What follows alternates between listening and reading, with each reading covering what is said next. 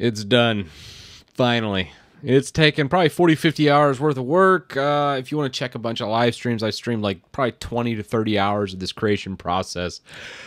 But finally, the ultimate, perfect, greatest, ultra, bestest system in the world when it comes to Linux has finally been created. And I'm not talking about some distribution, because screw distributions. We don't need no stinking distributions. That's not proper English. But what you do need is this script. I've written it. I feel so confident in this script. Well, you know what? Let's just wipe out this entire system, because guess what? The script sets all of this. It does it all. And you might be thinking, well, how in the hell do I run this thing, Titus? I'm glad you asked. Simply go to this GitHub. Oh, that is GitHub, but it's very, very bright. But anyways, made a new project called ArchTitus. All of the time and effort has been put into this. I've made an entire script on how to do it. Basically, all you need to do, download this ISO from Arch Linux, because I'm not making a new distro. Linux already has enough distros. You don't need another one. So just download this, torrent, or just come down into your country of origin and download it from here. Put that on a thumb drive and go. I already have it on a Vintoy-based thumb drive, but you could use Etcher, you could use Rufus, whatever you do to make bootable media on a thumb drive, just grab it. I got mine right here. We're just going to toss it on here. And guess what? This entire ISO is like less than 1 gig, so you got no excuses. Put it on here. I recommend Vintoy, but whatever you want to use to make your image, go ahead and make it.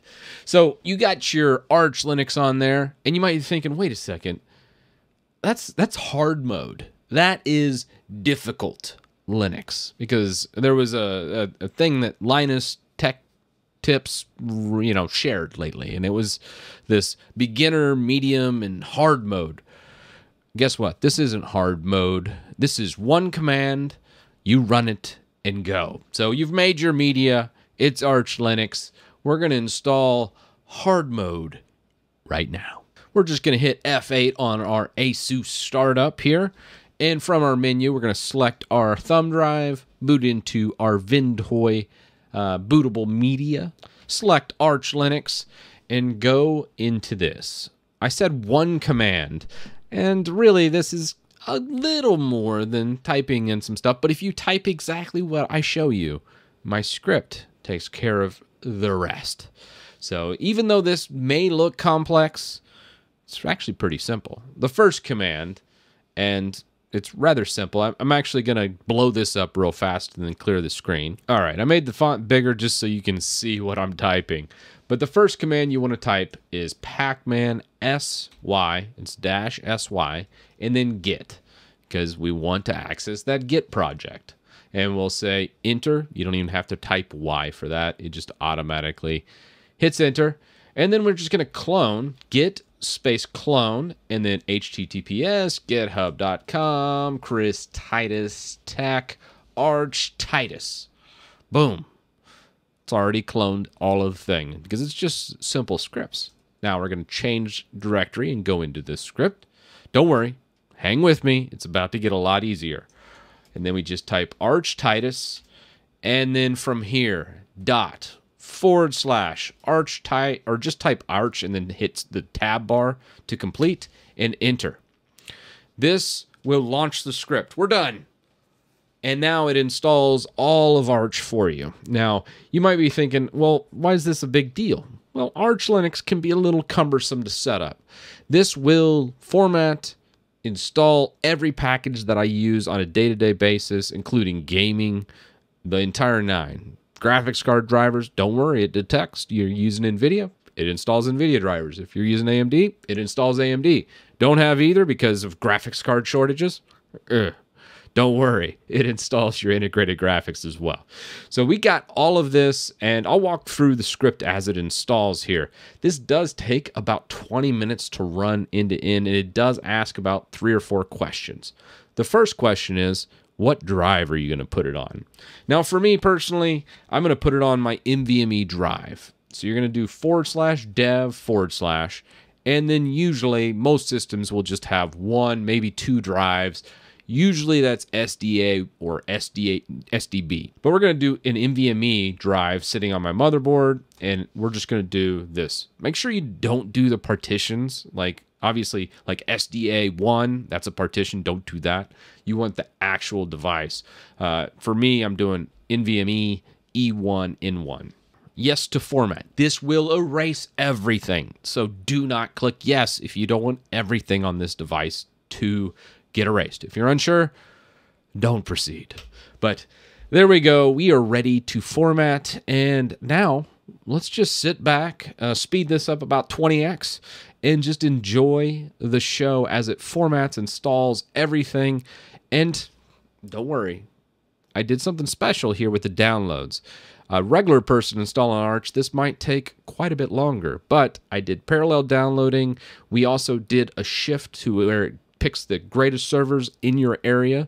So I'm in the US, it automatically auto chooses US based on where I launched this command, and it starts installing. So there's a lot of optimization to this install, so you'll see it install a lot quicker than most people installing Arch. But let's sit back and enjoy. Now, at this stage, it's been running for about 1 minute, and we're actually ready to reboot into a live environment. If we were just doing server work, we'd already be there. But we're going to select our user. I'm going to call my user Titus. You can call yours whatever.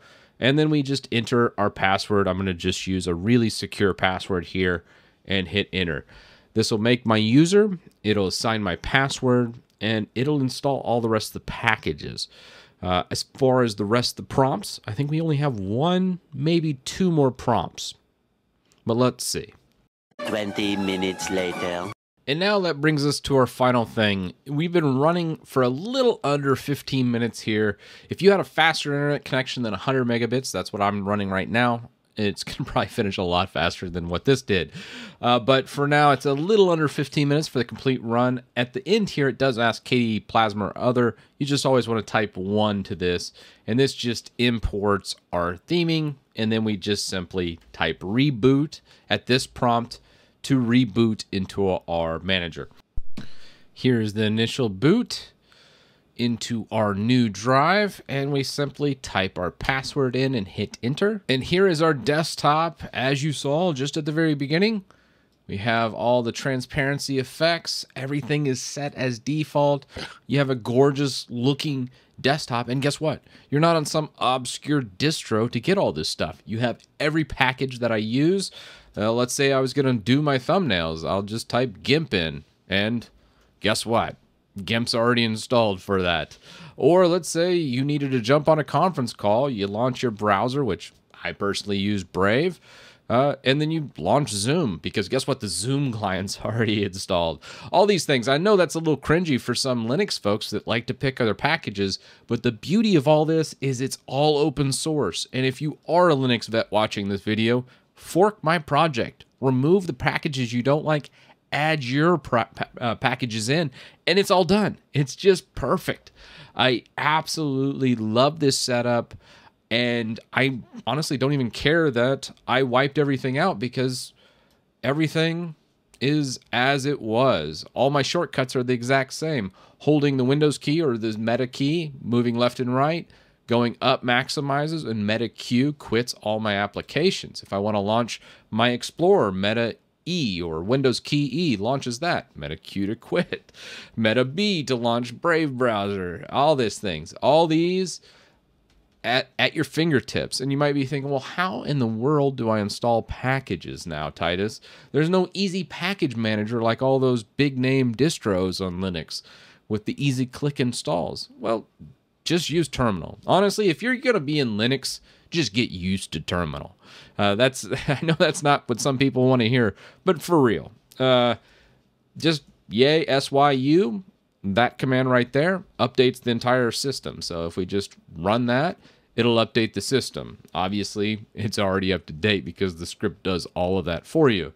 Let's say you want a Discord. We'll just type yay-s Discord, and it says, hey, Discord package is there. It'll go and install Discord for us.